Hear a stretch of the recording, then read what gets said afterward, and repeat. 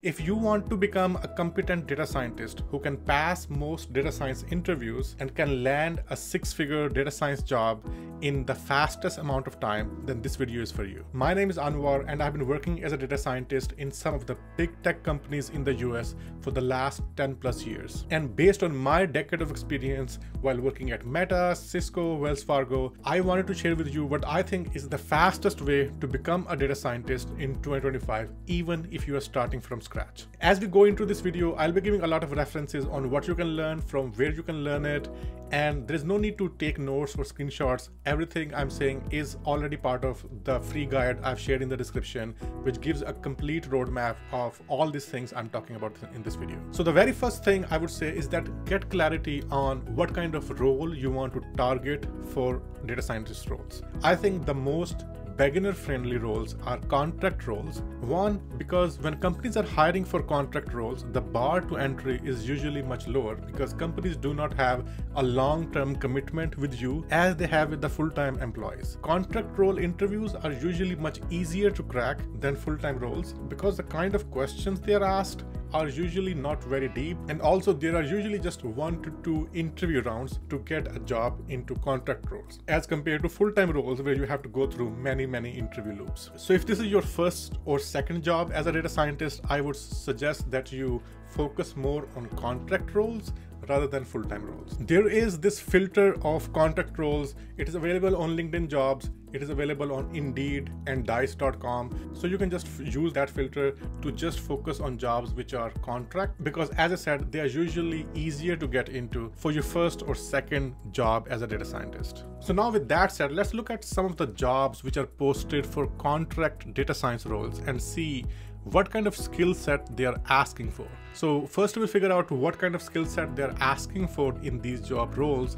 and then in the later section of the video I'll go over what are some resources from where you can learn it in the most cost and time optimal way. So there are options for finding contract roles on pretty much all job portals. For example, on LinkedIn, if you click on this apply filter, you can see that there is this contract role here. You can check that filter.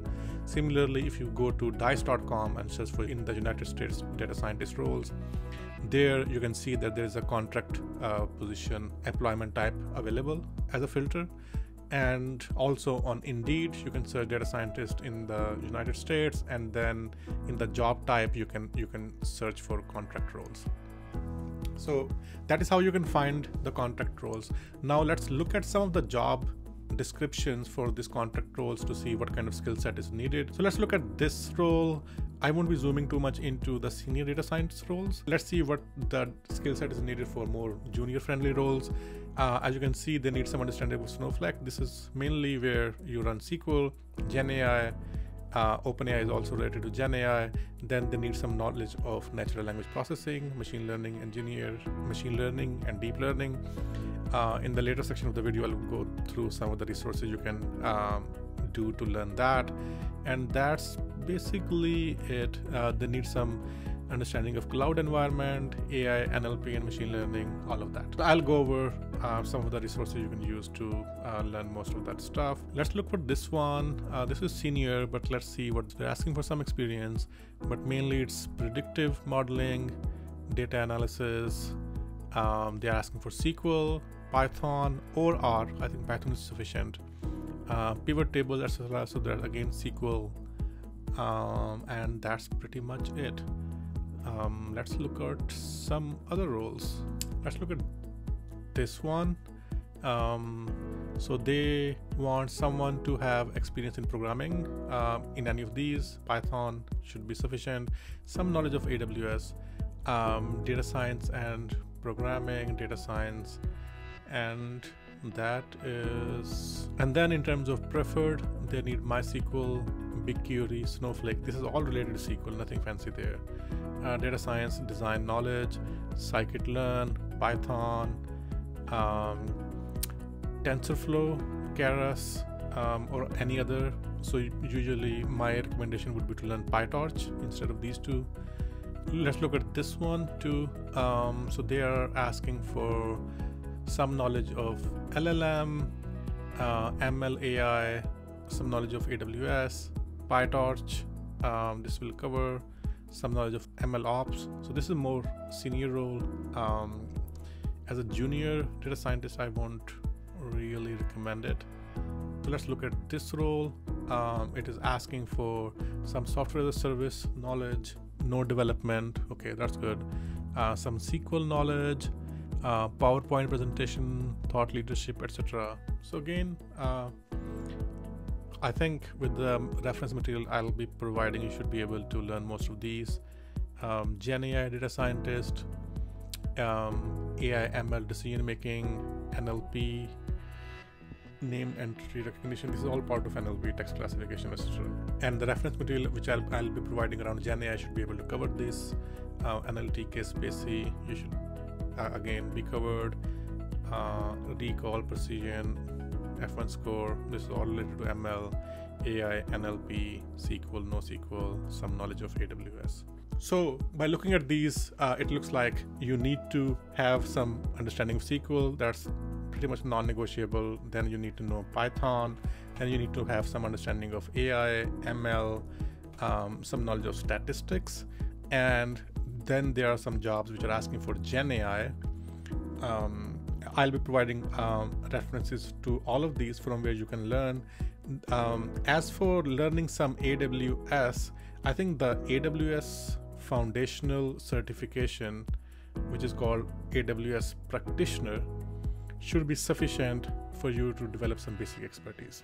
So now, as we have looked into what are different skill sets needed to become a data scientist, let's see what are some resources from where you can learn them in the most cost optimal and time optimal way. As SQL is one of the foundations on which most data roles stand, for learning SQL, I think the best guide is using this free LeetCode SQL question compilation. It has 50 SQL questions. It has nicely categorized into different SQL techniques you need to solve them, and you don't need to set up anything. You can just go to LeetCode, create a free account, and you can go through that list and practice your SQL skills as you go through it. I would highly encourage that you create a cheat sheet of different SQL commands you're building, because then you can readily use that cheat sheet for solving the next questions, as well as if you have that cheat sheet handy, you can review it just before your interview, so that most SQL commands, they are fresh in your memory, and there are not a lot of SQL commands. With just 10, 15 or at max 20 SQL commands, you should be able to solve most SQL interview questions. So if you have that cheat sheet handy, that will help you a lot. So once you have solved those 50 SQL questions, let's now move to Python, which is also needed for most data science roles. For Python, my recommendation would be going through this Udemy course. It is a course which I went through in 2016, and it is the course which I recommend to most people if you want to learn the basics of Python as well as how you use it for different machine learning algorithms. It is a very beginner friendly course. It has about an hour-long section on Python crash course, and then it goes on to how you would use Python for most data science and machine learning tasks. If you have no idea about programming, or if you have never coded in any language before, then this course might be a little difficult for you to follow. But if you have some basic understanding on how for loops work, or if you have written any code in any programming language, then I think this code would be very useful for you, because it walks you through how you will write basic if statements, and then it leads you towards how you can use different data science libraries like pandas and scikit-learn to solve different data science tasks. Very beginner friendly, highly recommended course. One thing which I would say about Udemy courses is that the list price you would see sometimes would be $100+. Try to find a coupon. There are many coupons available. Just search for it on the internet for Udemy. You should be able to get this course at around $20 price point. If Udemy is not showing that price because of some discount already applied, then try to get a coupon so that you could get it at a discounted price. So with these two materials, you'll be able to learn SQL, learn Python, and how you would use Python to learn some data science skills. But I think the data science component of that is still a little shallow. Now, to complement it, there is another book which I would highly recommend, which goes over how you use scikit-learn and PyTorch so that you could solve some hands-on machine learning problems using scikit-learn and some deep learning problems using PyTorch. I think that's a phenomenal, very excellent book. This is from O'Reilly, so go through it as well. Once you have gone through that book, then you have developed most intuition around how to use these tools to solve different machine learning and deep learning problems. But there is still a gap in your understanding when it comes to statistics and how the statistics lead into the intuition behind different machine learning algorithms. That is where I would recommend this book, again from O'Reilly, about practical statistics for data scientists. There are 2 versions of it, so make sure you buy the second version, which is the latest version. It is again a very beginner friendly book. It starts from what is average, mean, median, so very basic foundations of statistics, and then it gradually builds on top of how you develop linear regression and decision trees and some other advanced stuff. It also has some Python exercises in it, so if you want to do it, you can also follow along. I have recommended this book to pretty much everyone who asks for advice. Very good book, very beginner friendly. So please add it to your list of things you have to go through if you're planning to become a data scientist. I think that covers most of the things you need for most data science roles, but I wanted to add some components around GenAI as well.